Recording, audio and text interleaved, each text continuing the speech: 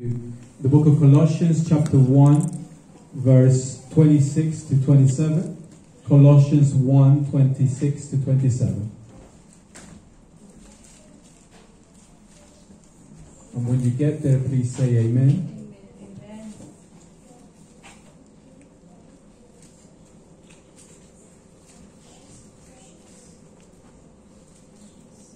Of course, I give honor to your pastors. They're not here, they're in Hong Kong. Saw them yesterday, Pastor and Sister O'Donnell.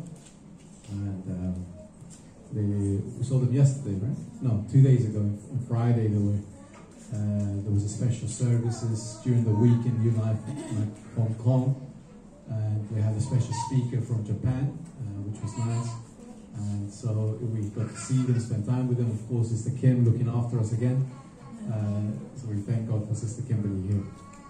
Colossians 1, 26 to 27 says, even the mystery which had been hid from ages and from generations, but now is made manifest to his saints, to whom God would make known what is the riches of the glory of this mystery among the Gentiles, which is Christ in you, the hope of glory. Colossians 1, 26 to 27.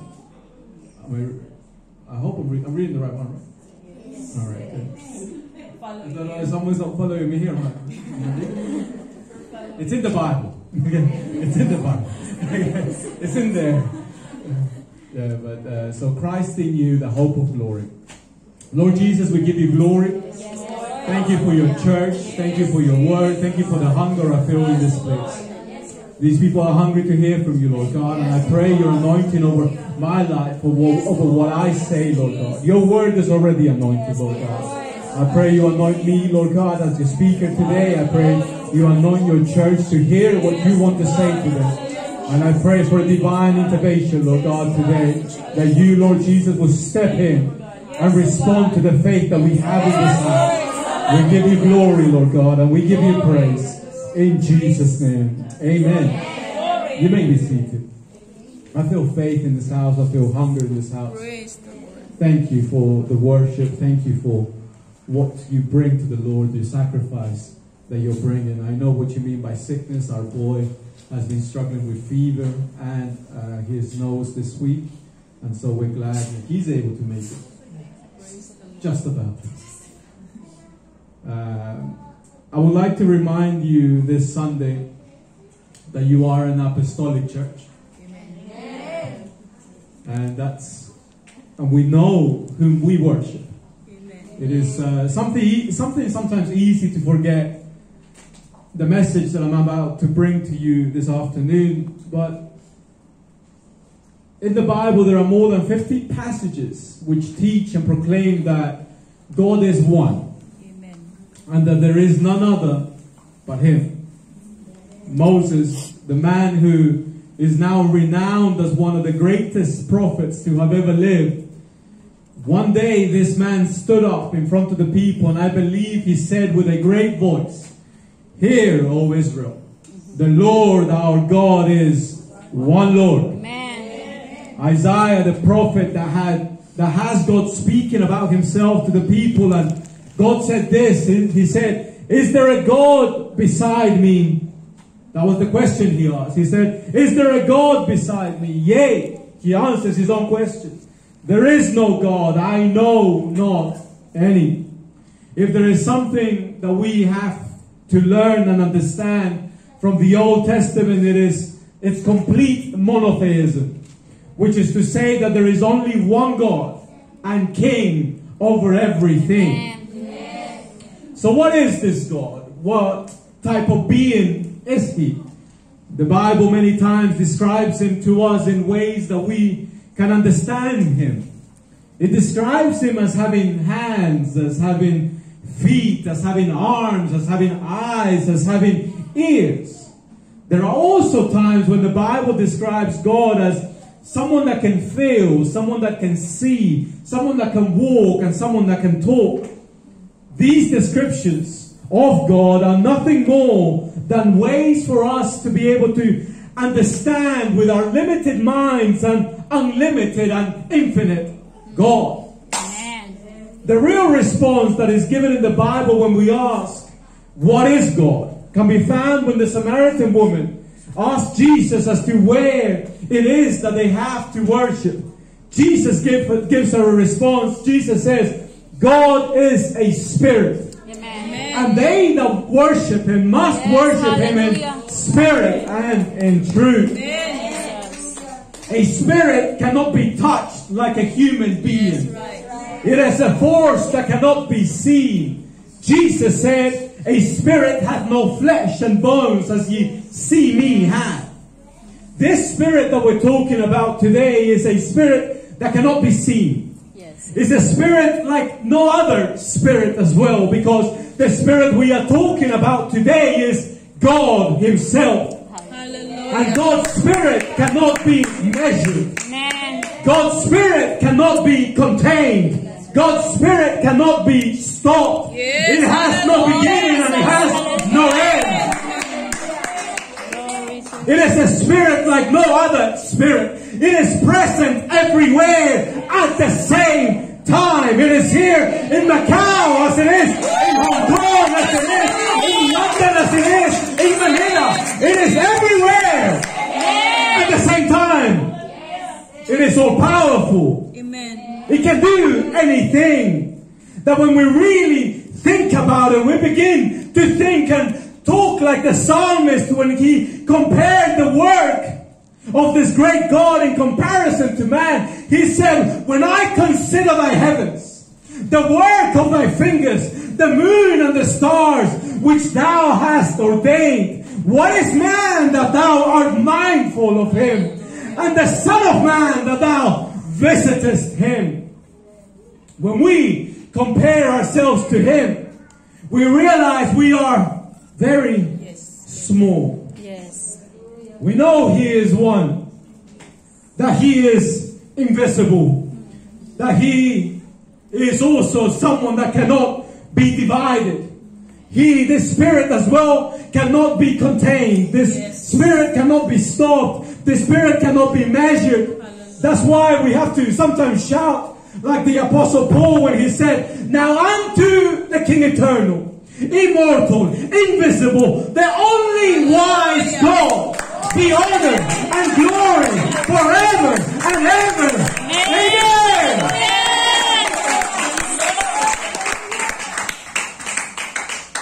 Paul mentions that this God, which is one, which cannot be contained, which cannot be measured, which cannot be stopped, has progressively revealed Himself in the past, which Paul then describes as a mystery.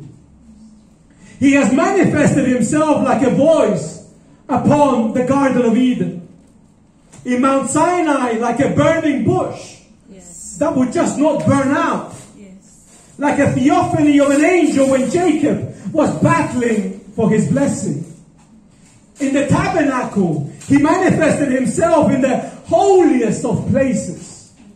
When He wrote the Ten Commandments, this God, which has no body, manifested Himself like the hand that wrote the Ten Commandments. Like the fourth man in the fire. When the three boys were thrown into the fiery furnace. All of these manifestations were incredible, and they served their purpose. They were important and effective, but they have nothing in comparison to what God did next. The invisible God decided to reveal Himself to this generation in all His fullness. In the beginning was the Word, and the Word was with God, and the Word was God. The same was in the beginning with God. All things were made by Him, and without Him was not anything made that was made. In Him was life, and the life was the light of men, and the light shineth in darkness, and the darkness comprehended it not.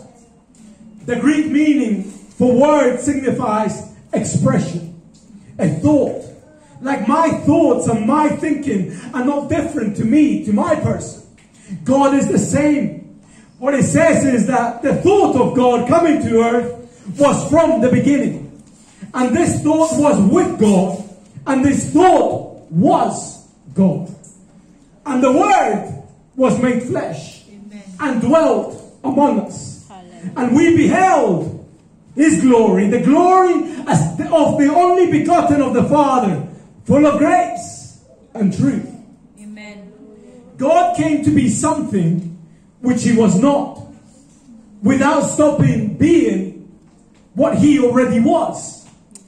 It means to say, He took on the form and manifested Himself in man, without stopping being the all-powerful force which exists everywhere. That's why Paul writes, and without controversy, great is the mystery of godliness. God was manifest in the flesh, justified in the spirit, seen of angels, preached unto the Gentiles, believed on in the world, and received up the glory. The reason I say this to you is because the God we serve is very different to other gods. You see, Egyptian pharaohs, Japanese emperors, Chinese emperors, Roman emperors, Dalai Lamas, Inca emperors, Nepalese kings, all throughout history, they have something in common. And that common aspect is that they all claimed that they were gods. In other words, many men have claimed to be God. But only one God has decided to come and manifest Himself in the form of a man. In Jesus Christ. We have God Himself redeeming us. Redeeming our lives without the help of anyone else. To wit, that God was in Christ, reconciling the world to Himself. You see, in the incarnation, Jesus has a dual nature.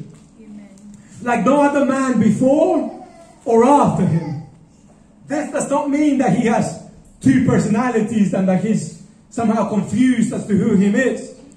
But that as a human, He was the Son of God. As God, He was the Father. As Son, He talked and acted like man. As Father, He talked and acted like God. He came as the Son of God to redeem us from our sins. Amen. You see, there had to be a perfect sacrifice to be able to wash away our sins. The blood of animals up to that point, although they were effective for a season, could not contain the eventual sting of sin, which is death. Amen. Blood had to be shed for there to be a covering for sins. And Paul writes this, for there is one God and one mediator between God and man. God and man, the man, Christ, Jesus. For in Him, Paul says, dwelleth all the fullness of the Godhead bodily. Amen. You see, what His Word tells us is that all the fullness of the Godhead is in Jesus. You're looking for the Father, you're looking for the Son, you're looking for the Holy Spirit. Where do you find the Father? Where do you find the Son? Where do you find the Holy Spirit? We find it all in Jesus. Because in Jesus dwelleth all the fullness of the Godhead. And this day we have come here to this place to seek Him and worship Him.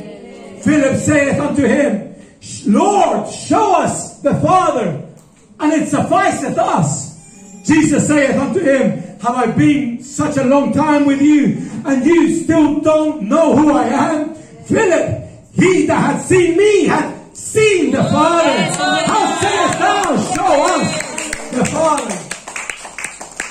And because Jesus is God, it means nothing is impossible to Him. He can do anything. Because this all-powerful Spirit that was from the beginning was in Christ Jesus.